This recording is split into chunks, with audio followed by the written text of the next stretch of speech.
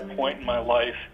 I said one day I'm just going to get off the train with my Nikon and walk up to the first person that I meet and ask them if I can take their picture. This was as a way to help me overcome my shyness. The first person that I walked up to, I wasn't quite sure how to approach him. I just started talking to him and said, "Would you mind if I take your picture?" And he immediately dropped to his knees, put out his hands as if he were praying, and he said, "My name is Jehovah."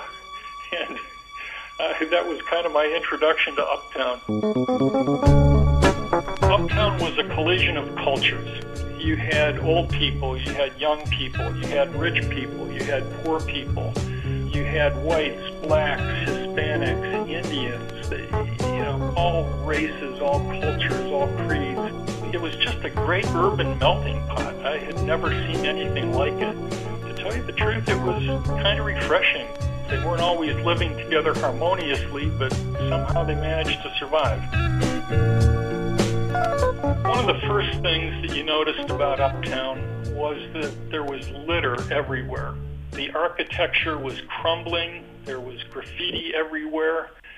It really looked like a neighborhood in disarray.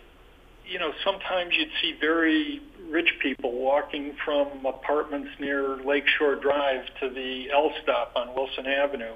You would see bums hanging out in front of the Sheraton Hotel, which at one point was quite a ritzy hotel. I'm told that the visiting teams that came to play at Wrigley Field used to stay there.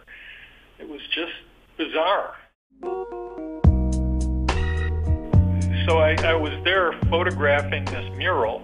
I thought just the mural by itself, we have no pity in Latin King City, when all of a sudden this kid walked through the frame with his kind of mangy dog, and that came to symbolize some of these ironies. It almost sort of foretold this kid's future. One thing is for certain, the odds were really stacked against the younger people growing up in that neighborhood, but it also instilled a certain kind of character in them.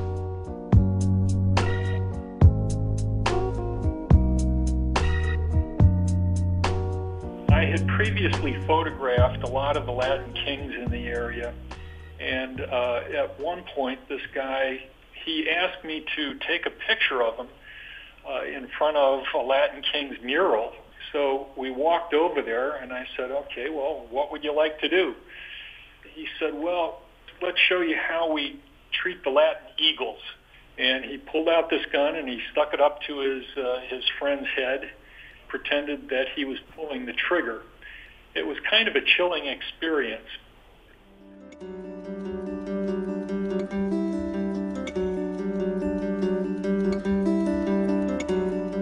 The Uptown that I knew, I'm not sure exists anymore, but it is certainly fascinating to look back on it. The neighborhood, the richness of the experience was just amazing.